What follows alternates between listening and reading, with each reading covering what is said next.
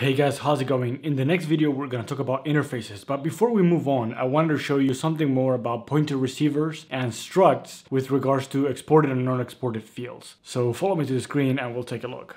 Alright, so I want to show you three things. Number one is that in JavaScript, you can concatenate strings and integers, no issue. In Go, you can't. So what you have to do is you have to import a string conversion package, or Strconv, and then you have to say integer to ASCII, and then you pass it the value. Okay, so now this works. Let's run it.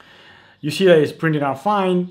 And what we're doing here is we're declaring a variable p of a pointer to a person, then we create a person literal and we grab the address because that's what pointers hold. Now let's say we didn't do this. Now this is obviously gonna panic. When you call p.pick, p is nil, this is a kind of null pointer exception. One thing I haven't told you is that you can actually guard for this in the method. Because p is a pointer here, you can check and say if p equals nil, return nil. And if we try to run this again, you'll see that instead of panicking, it'll return this default string. So this is something you can't do in JavaScript or in Java. If you try to access a variable that is undefined or null, you'll get an exception. You can guard for that in a method in Go. So a little weird. I wasn't used to it. It took me a while. But so the second thing I want to show you is that now you're seeing that all my fields in my person struct start with lowercase letter. Now the fields of a struct work just like variables and functions when we're talking about exporting or not exporting something. So if you remember when we talked about packages,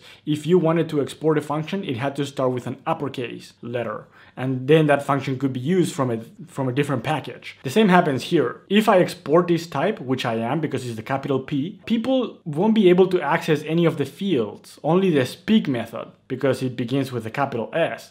So if I want them to be able to access the name and the age, I have to make them uppercase. And then you have to access them with the uppercase letter, of course, which is a little weird if you're coming from JavaScript because you're used to camel case. In Go, that's not possible unless you want to keep them private, right? If you want nobody to access the age, for instance, then yeah, you have to make this a lowercase like we had it before. So that's all I have for you guys today, and I'll show you in the next video about interfaces.